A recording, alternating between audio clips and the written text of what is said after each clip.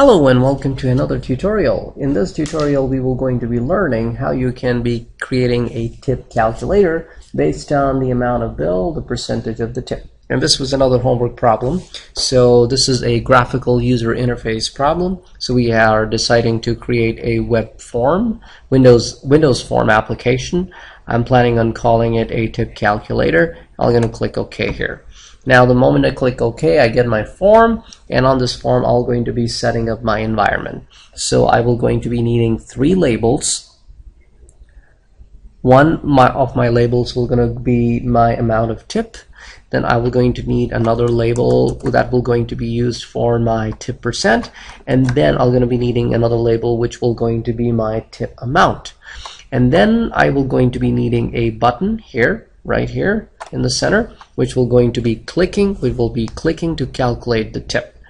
Then we're going to be needing text boxes. So we're going to be needing 1 text box for the amount of bill.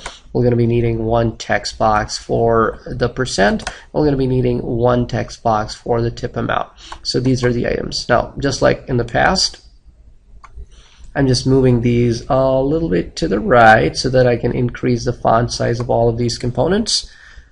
So I'm going to the font property, and I will going to increase the font size from 8.5 to 12. Okay. Now it's time to increase the size of the button and maybe probably make it longer, and let's change the labels on the text on the labels. So the first one will going to be the bill.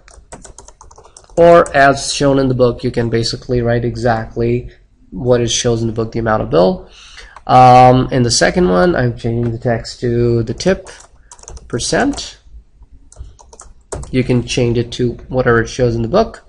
And here in the third one, I'm going to say just tip amount, and you can write whatever the book shows.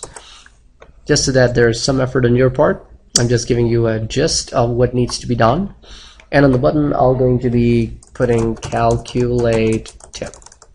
You're going to be doing this exactly the way it's shown to you in the book. I'm just doing a little bit different version of it, but the idea is exactly the same. I'm changing the names of my text boxes. The first one I'm going to be calling TXT bill. The second one I'm calling TXT tip percent. And then the last one I'm calling TXT tip amount. So these are the names of my 3 text boxes. As you can see in this list, I have TXT bill, TXT tip amount, and TXT tip percent. So right underneath properties, there is this drop-down box which maintains the list of all your objects alongside their names. So just wanted to show you that area as well. So now we're going to be writing our code on the button. If you have done the last example, or if you have done the problem that we solved in the previous one, which is the first problem in this assignment part B, you would have learned how to calculate or convert percents into decimal, which is a very essential understanding for this particular problem, because here we will going to be converting the tip percent into its decimal equivalent. So that's why that problem is extremely beneficial to be solving this problem. Now in this problem, unlike the last one, I'm planning on using variables, just so that you get used to using variables and not working directly with objects. Because working with variables is much more performance efficient than rendering the objects. So we're going to be declaring our 3 sets of variables here. I need to have 2 sets of inputs, and I need to have 1 set of outputs. So total I need 3 sets of variables. I'm going to be dimming them.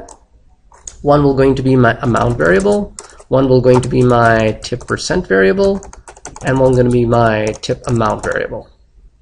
And these will going to be of type double.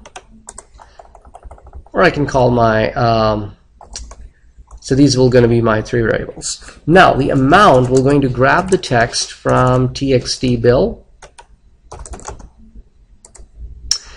The tip percent, we're going to grab its value from TXT tip percent.text, but as we have learned in our previous example, that we will going to be converting this right away into decimal value by dividing it by 100. So if it is 15%, what will going to be stored in tip percent will be 0.15. Now what we need to do is we need to calculate the actual tip. So the tip amount will actually be amount times tip percent.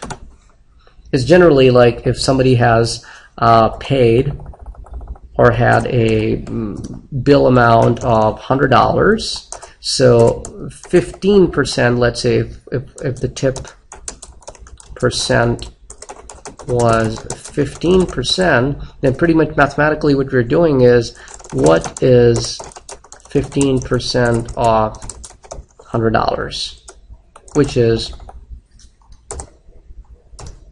0.15 times 100. And how did we get 0.15? We pretty much took 15% times 100, which later on got converted to 15 divided by 100 times 100, which was 0.15 times 100. So I'm just going over the mathematical explanation of these steps. So something that you might learn in your math classes and college math class and the algebra class or the business app class. There are different classes at Gateway where you basically get exposed to different concepts in mathematics. So anyway, this is basically what we did. We took the amount paid times the tip percent. So you could write it either way, tip percent times the amount or the amount times tip.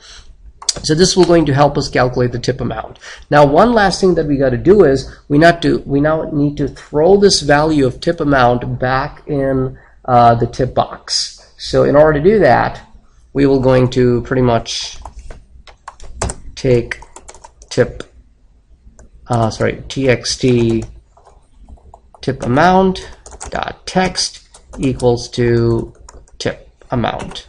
So this will going to help us convert this right into, it's going to help us throw the value of tip amount right into the tip amount text box. So now let's say if we tried for a $100 bill, 15% comes out to $15. Now let's say what the book is showing for $20, 15% comes out to $3. So this pretty much, this application help you enter a bill amount and help you enter a tip percent, and then converts the tip percent into its decimal equivalent, and then help you calculate the correct tip amount by the bill amount and the tip percent. Hope you would have enjoyed this tutorial. Catch you in the next one. Thank you for watching.